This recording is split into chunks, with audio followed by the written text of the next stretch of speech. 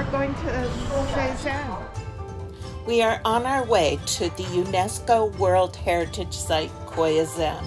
For over 1,200 years, this monastery has been the center of Shingon Buddhism and is one of Japan's most sacred sites.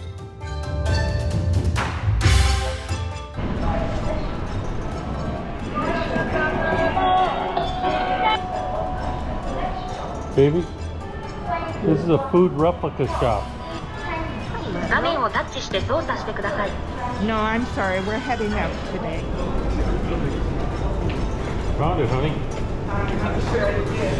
says it's on the outside there in Abbey Station. There's a sign nearby for the other side. Sometimes the labyrinth of tunnels and instructions are hard to comprehend. Seem to have a little difficulty in the train stations. Here's the confusion. Koya 5, but platform 4. Okay. Go find a guy. I'll just sit here.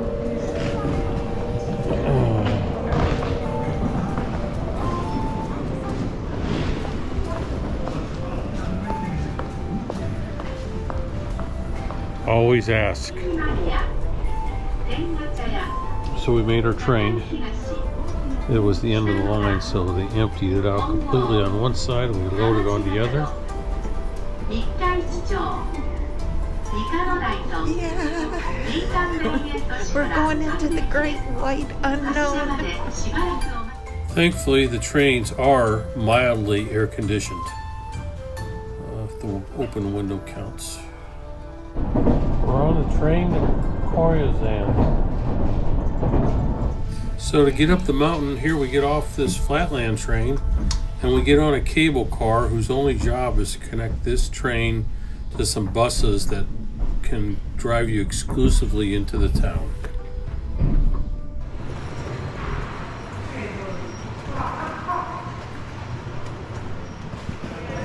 This cable car system has been operating since 1930.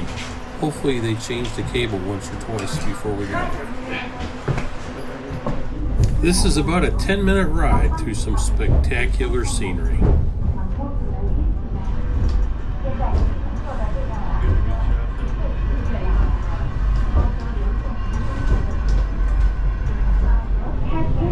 So after we hopped off the train, we got on a bus number 3.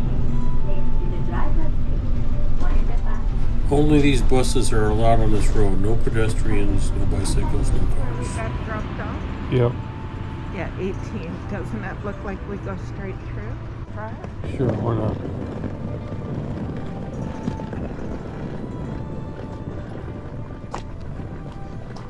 The map lights.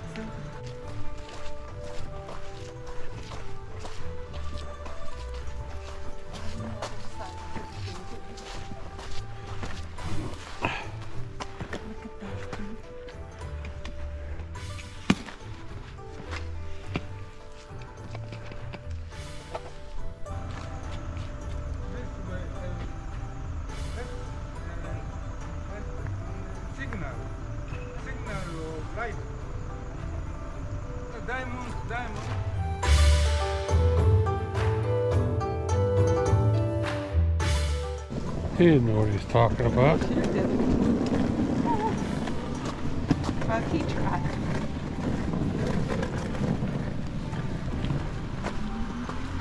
Hang on. This reminds me of Rome. Does it? Yeah, same cobblestone streets there.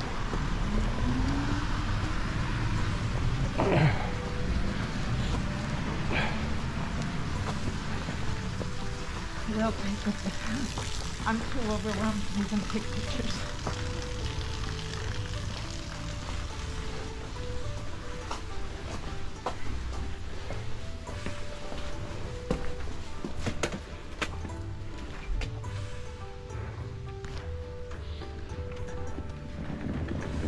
We take our shoes off here. Looks like it.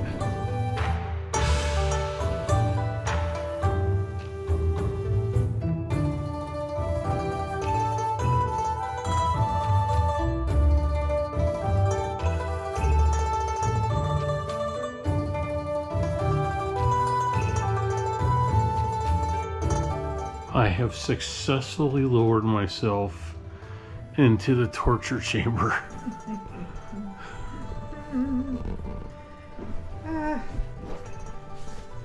There's no internet. Let's try that. I'll just put this password in. So this was the dinner that they brought us the first night. Very elaborate. Got rice in that bowl, tea, some fresh fruit. This is a pounded rice that's kind of gelatinified when they get done with it. Tofu's across from me in that little white thing. Some of the dishes are made to look like meat, but it's all meatless. That soup right there, the vegetables and the broth are actually boiling over an open flame. The liquid keeps the paper from igniting. More fake meat. And this is miso soup. And I was surprised it was quite delicious.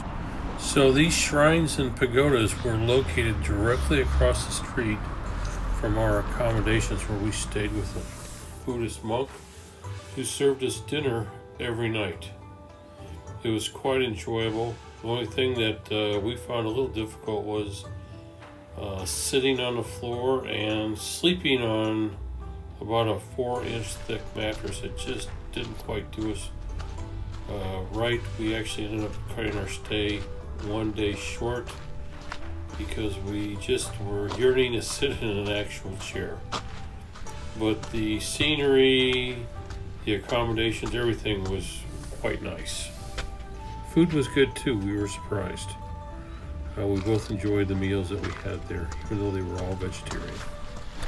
In the mornings, we were treated to about a half-an-hour prayer ceremony, and it was quite spectacular, the area that we were in, to have it very elaborately done, very large and spacious, as nice as any temple we had seen.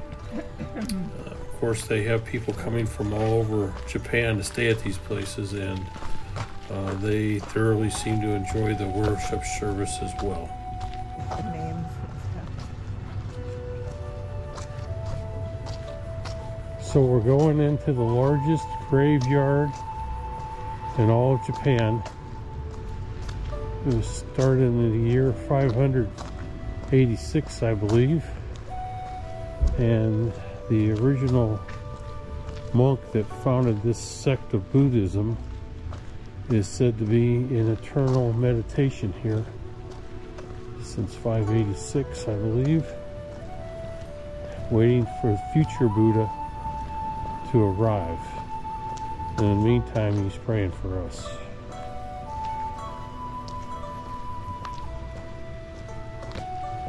There's even a cemetery from a pest company for all the pests they killed, roaches and whatnot. So you can find everything here. I see a rocket coming up on the right.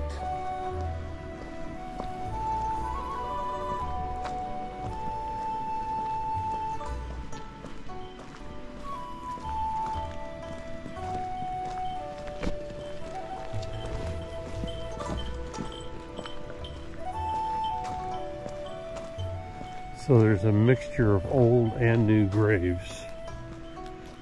We're in the newer section right here, but I believe we'll be walking by older graves as well on this path. We took the less than 1 kilometer path up on bus stop 14, and we're probably going to come down the longer one, which gets off at bus stop 10, I believe.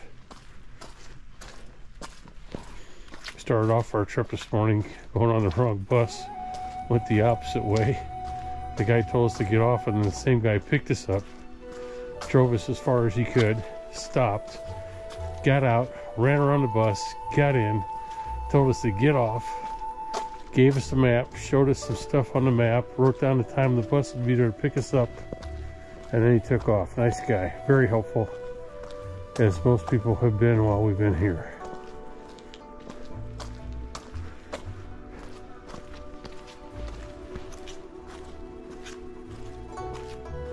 So you could spend days just walking through here. There's little paths off to the side.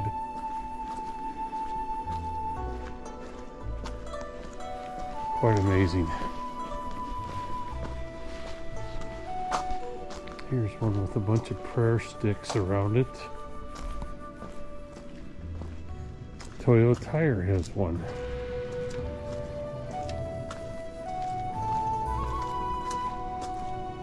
I think I bought a pair of Toyos once or twice.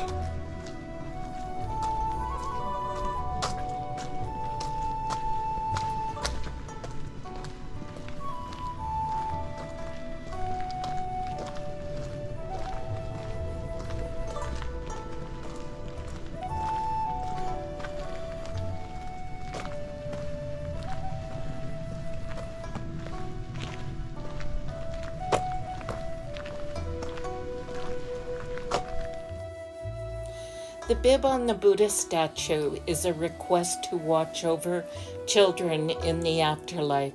The custom is very popular, and you'll see red bibs on many, many statues.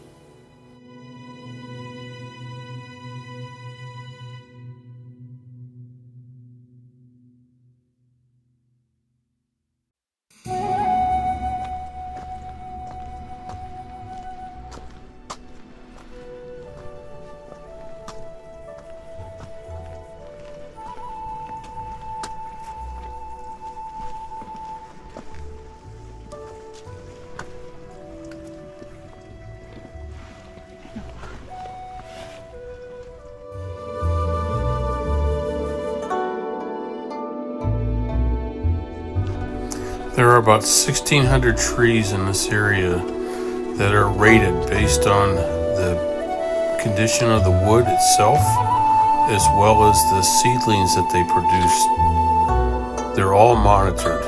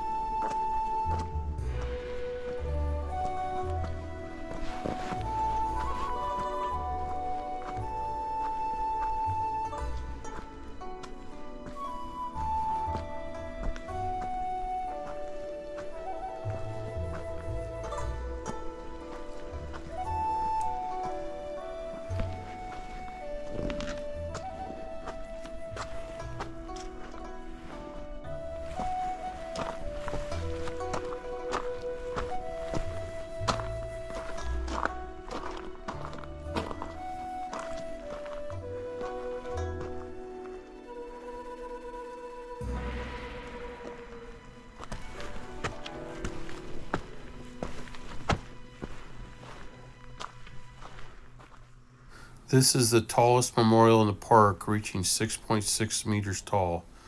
It was built by the son for his mother, Lady Sugan, her Buddhist name.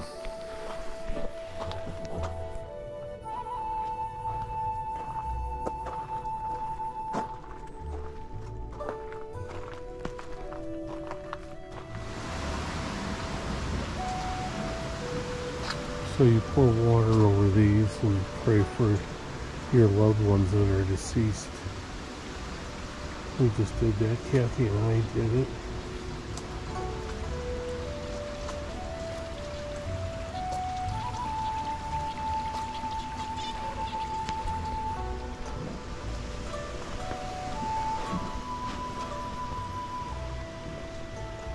The bridge that was just off to the right there before I turned led to the resting place of the original Buddhist monk who founded this area. On the way there, there's a rock and a caged area that is easy to lift for good-spirited people and hard to lift for bad-spirited people. So these lanterns light up at night. They're electrified. There's no filming past the bridge, so of course we respected that and did not film.